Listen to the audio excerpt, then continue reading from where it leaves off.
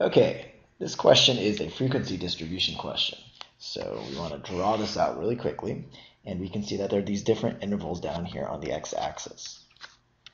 And they're broken up into a total of 7. It looks like one more. Sneak that guy in. And the thing about this, though, is you don't want to necessarily try to figure out the exact number. And in this case, what are the exact numbers? Well, the exact numbers, just drawing this last one here. Now I'm going to show you something cool because I'm only going to draw this much. I'm going to show you why. So talking about the exact numbers again, what are these exact numbers?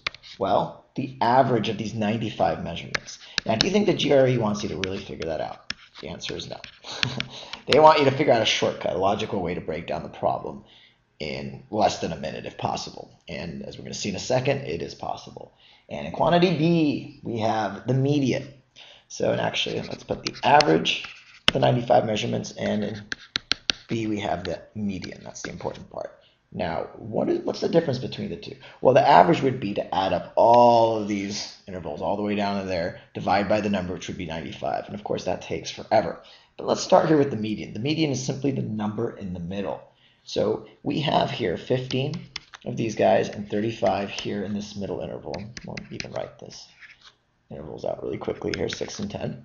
So you can see that already 15 plus 35, 50 of the intervals are here and then here. So the middle number is somewhere in this 35 because remember there's a total of 95. So the middle number is 47 and 48, which still encompasses 6 through 10. So the median would be 6 through 10.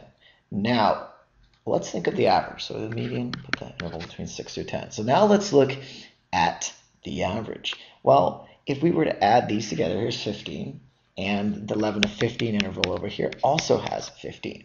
The average of this, because everything is balanced out, would be also in the 6 to 10 interval, just like that. However, now for the average, we're adding it. We're kind of making it lean towards the right or go this way. That is because we're putting numbers here at these higher intervals, and even though they're not that strong, just a little. In fact, even if we were to discount these, just by having this guy right here, this skews the average, so it's somewhere to the left of 6 through 10. So therefore, it's greater than the median, and the answer is A.